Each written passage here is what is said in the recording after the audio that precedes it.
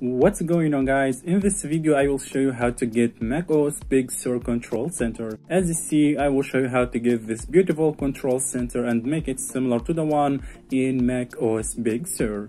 Alright guys, the first thing you will do is open Cydia. Now go to the search bar and search for this tweak, which is Big Sur Center tweak. As you see, this is the tweak that you will install in your device to get Mac OS Big Sur Control Center. All you have to do is install this tweak and then restart your device. Alright guys, I've already installed the tweak, so I will not install it again.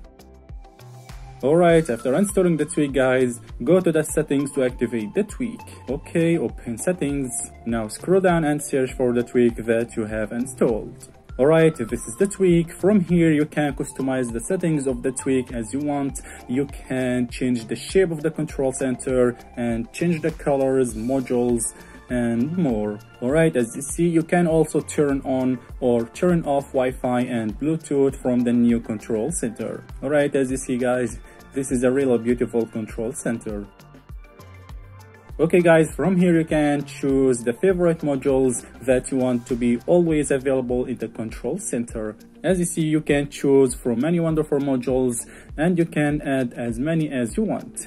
Alright guys, if you don't find many modules here, make sure to install CC Modules Tweak.